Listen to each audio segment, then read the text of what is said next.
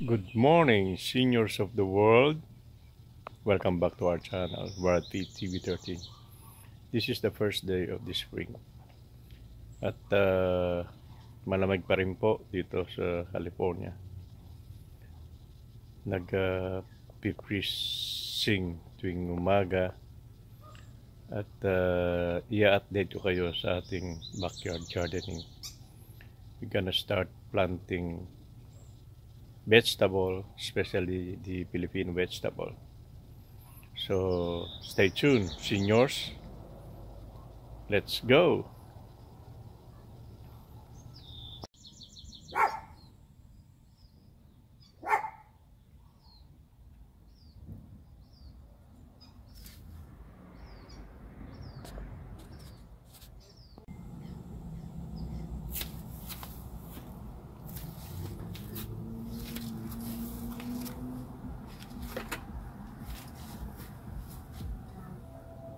Thermal suit pa po ako eh. So ang ating pong gagawin, gamit ito,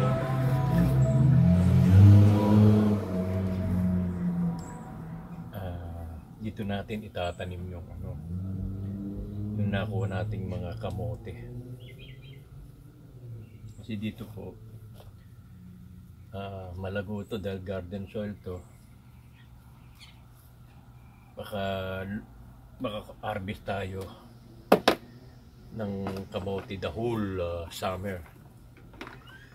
So since this is the first day of spring, let's start planting this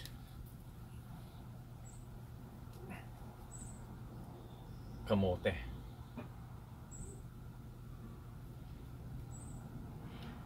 Meron niya ito maganda, patagilid. Yan.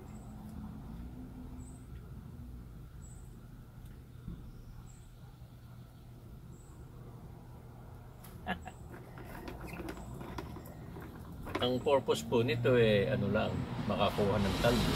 Pero kung pagpapalain at makakuha pa rin ng bunga, maganda po.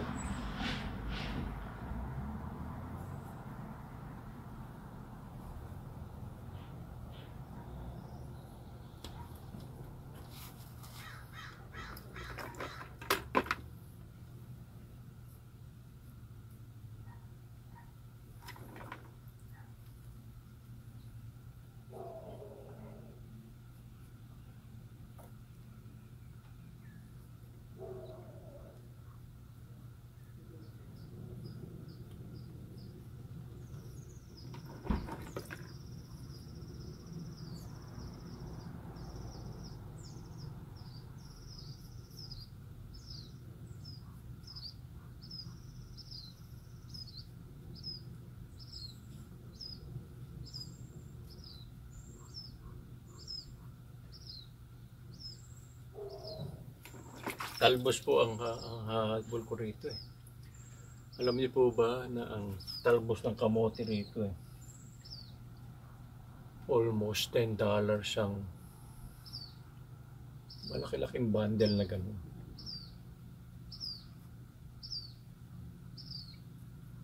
Talaga pong bibili ng mga kababayan natin dahil medyo sabik.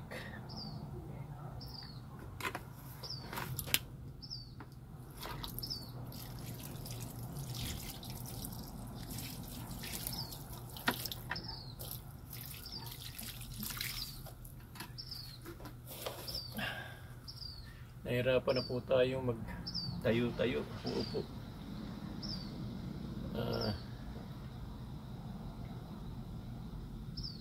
I-update ko po kayo dito sa mga kamote na ito.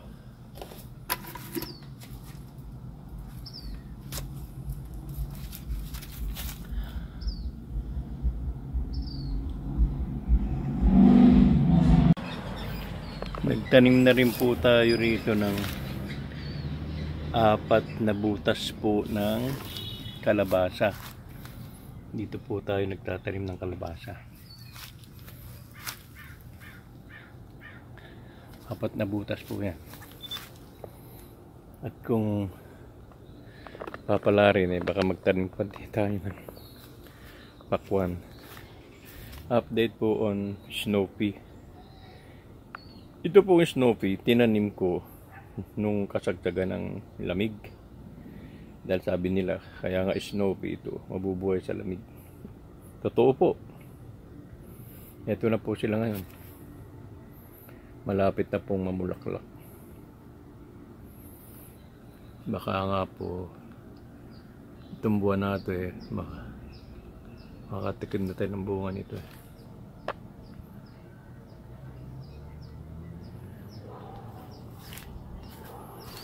Ito na po ang ating lemon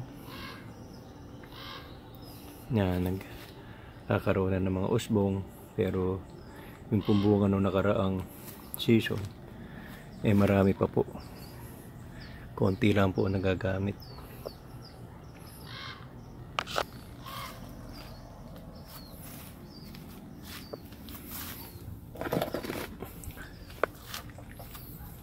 May binili na rin po tayo ng kamatis. Yung po mga orchids ay yung mga pang-attract natin ng bee namumulaklak na. Tingnan nyo po ang sinasabing springtime. Naglalabasan na po yung mga bagong sanga ng ating dalanghita. Ayun na po yung mga bagong sanga. Lilitawan na po.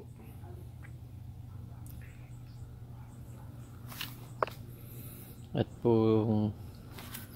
pinakahihintay kong inaabangan ko, ito po ang ating papaya. Ito po nung nakaraan na ganyan kalaki, galing po sa buto. Ayun na po ang bigas niya after nung na babad sa mga lamig na gabi at araw. Sana po ay mabuhay.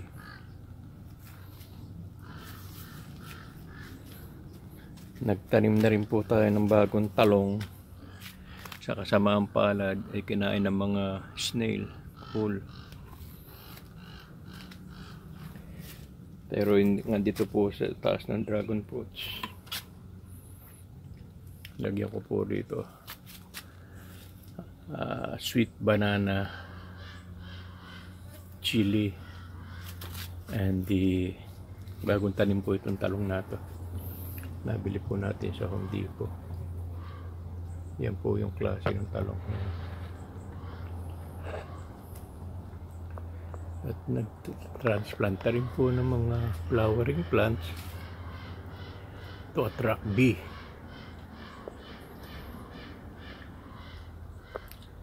Ang ating pong malunggay ay nagkakaroon na ng isang usbong. Ito po raspberry, blueberry. At yung pong ating persimmon ay nagkaroon na po ng mga dahon, usbong.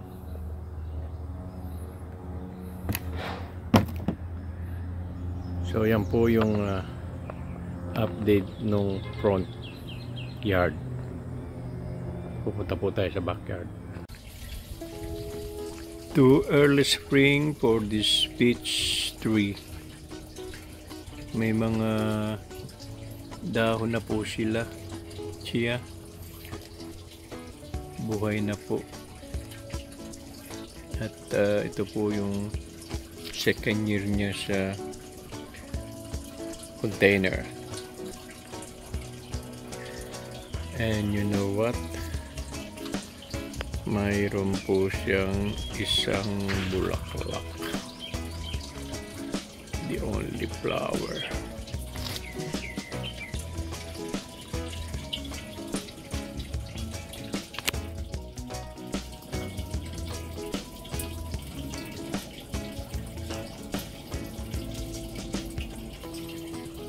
Yan po ang peach. This is the update on siling labuyo. Pero pa rin pong mangilan-ngilang bunga.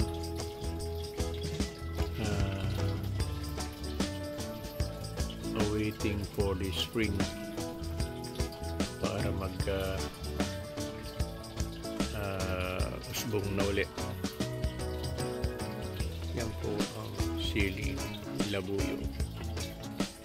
Yan po yung mga buto na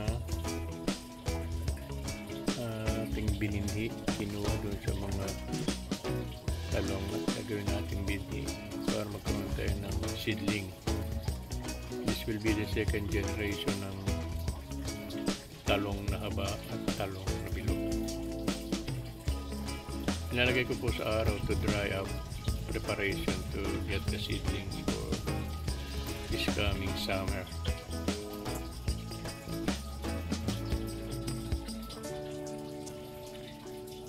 Ito po yung update ng ating pineapple. Meron na pong babas na mga seedlings, so yung pwede natin itanim sa susunod na summer pagkatapos pong maani ang the only fruit.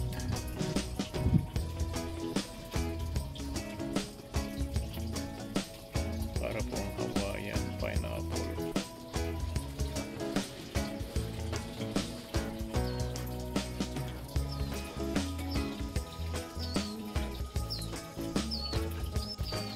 Ito na po yung ating sili na mild. Naghihintay na rin po ng tagsibol. Tulog pa po siya.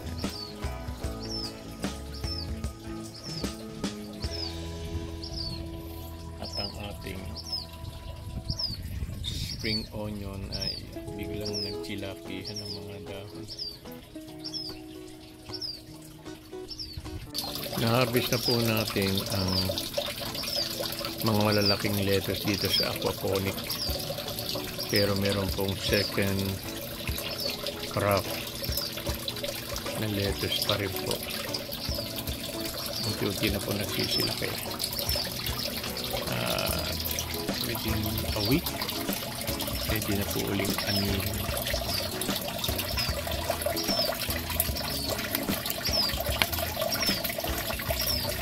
Kung ating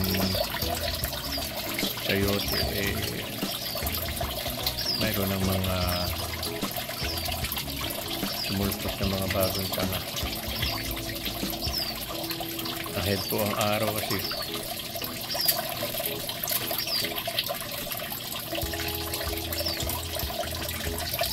At ito naman po yung ating mga isda.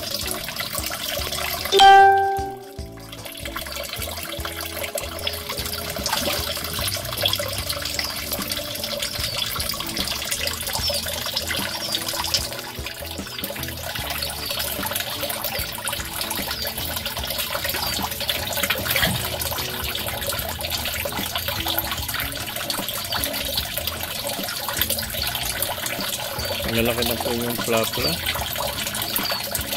Ayan po yan. Kasi nilapad na po ng kamay ko. Akin po mga koi lalong nagsilaki.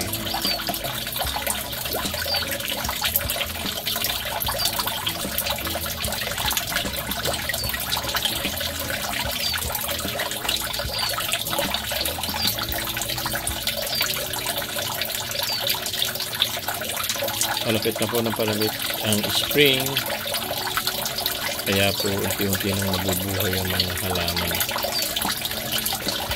Yan po ang ating aquaponic.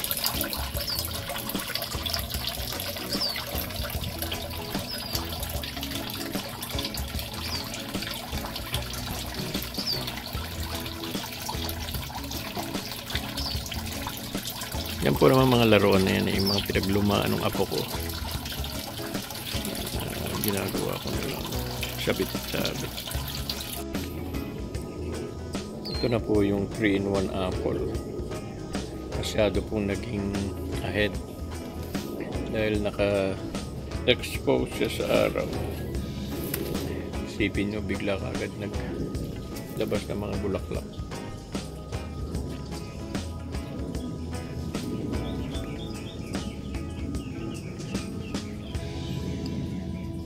Para sa akin po mapakaaga pang pagbubulaklak to, pero init na po kasi ng painit. Siguro nakakatanggap na siya ng araw para palabasin ang kanyang mga bulaklak.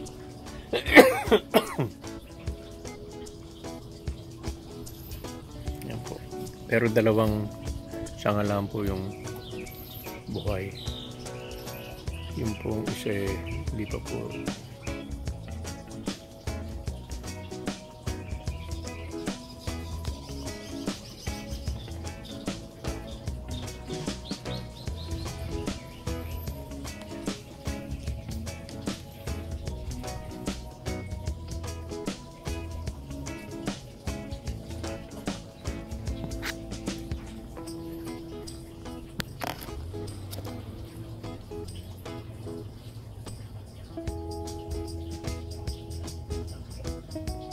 Yan po yung dragon fruit natin na hinihintay natin na dumating ang summer. Makakita ulit tayo ng pamumulaklak. Dito po sa Amerika kasi once lang namumunga yung dragon fruit. Dahil po 4 season, talaga pong maghihintay ka lang ng tag-init o summer para makakuha sila ng mas mahabang oras ng sunlight na ginagamit nila para mamunga at mamulaklak. Hindi po tulad sa ibang bansa na 2 season o mas mahaba ang summer.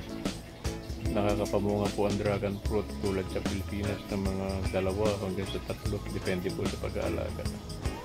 3 pamumungahan o 2 pamumungahan. Dito po isa lang. Kaya po inintay natin yan. Yan po yung dragon fruit.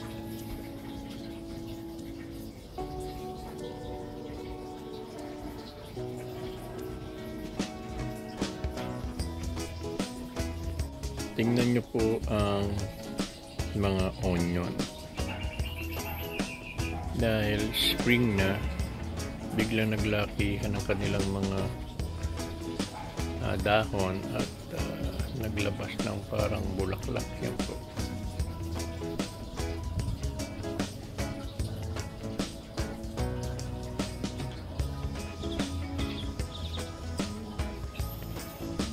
Spring onion po.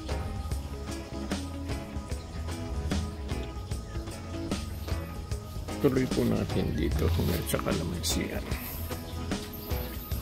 Ito pong mga kalamansi o kalamundin ay mga nanilaw na yung mga bunga.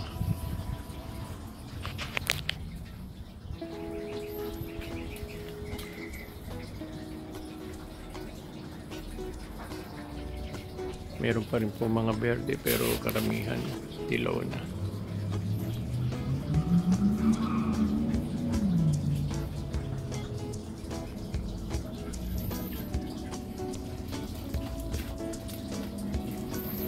Mag-i-start na po tayong mag-prepare ng garden for summer hanggang nasa spring stage pa.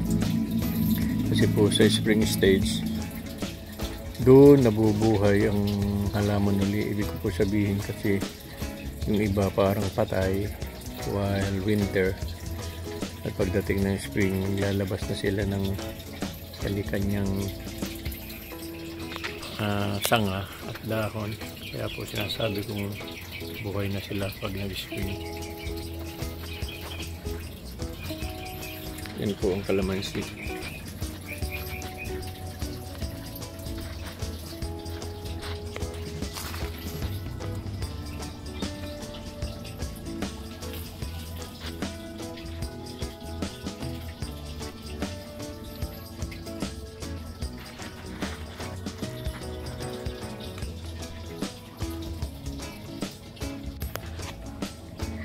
This is the cherry moya. Medyo tulog pa po siya at ang mga dahon nanilaw at yan po ay malalagas. bago sila magsanga at magdahon ulit.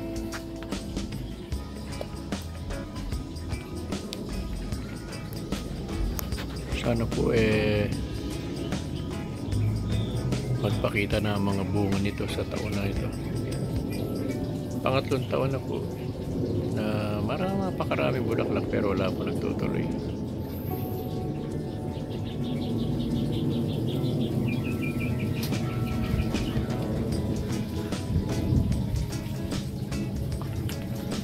Yung pong katabi niyang apple, the Fuji apple, ay tulog pa po.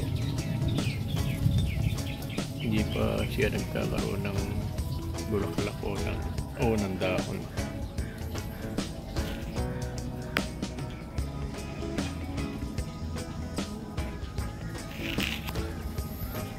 Tulog pa po siya.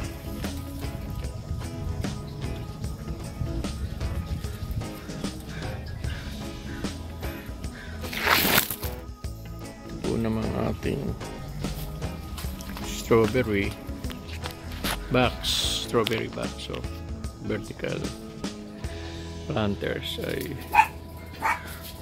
unti-unti na po nabubuhay mga dahon.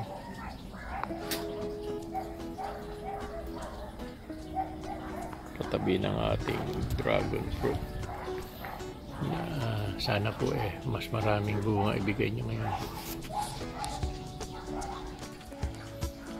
Dumako po tayo sa ubas. Ang ubas po yung unti-unti nang nagkakaroon ng mga nabubuhay ng kanyang mga usbong. Ayan po. Nakikita nyo halos lahat po ay nagkakaroon na ng usbong. Pero gagawin po natin dyan, pipiliin lang po natin yung magagandang usbong niya at nga healthy na may malalaking bunga.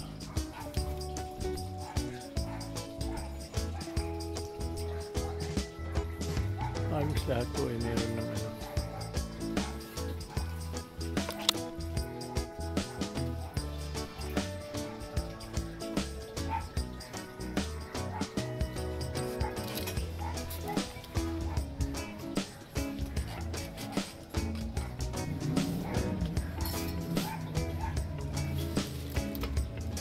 ika nga nagpapakita na sila na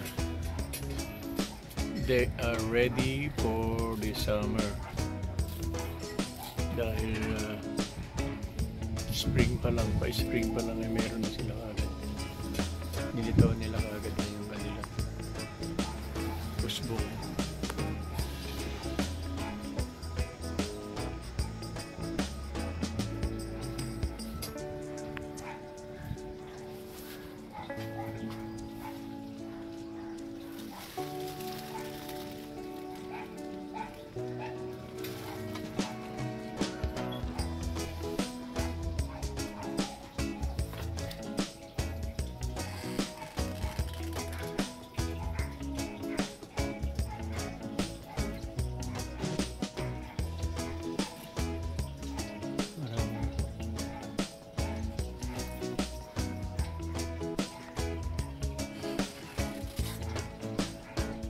Hanggang sa spring po na yan, maglilitawan na lahat yan.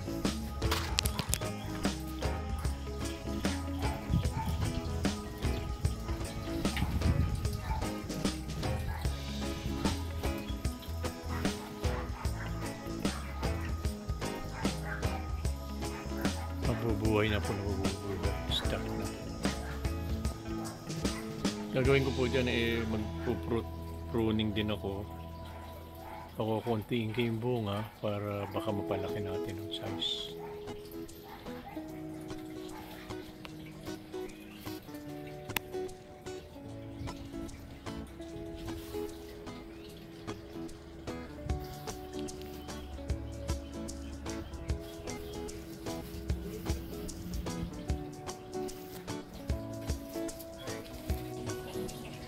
Kahit po yung tinanim natin ni Jasmine kay Mama Mary,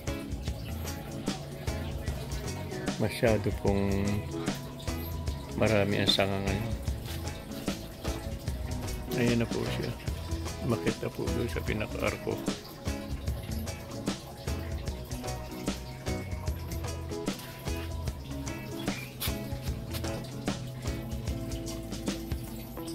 Kaya po mas maraming bulaklak, mas magiging mabango ang lugar ni Mama Mary.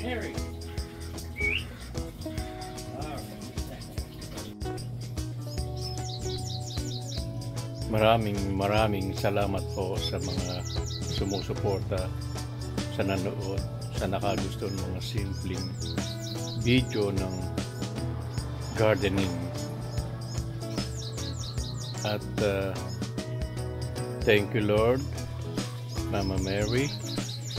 We just received our first dose of the corona vaccine yesterday, and we will be waiting for the final dose. We received the Pfizer vaccine.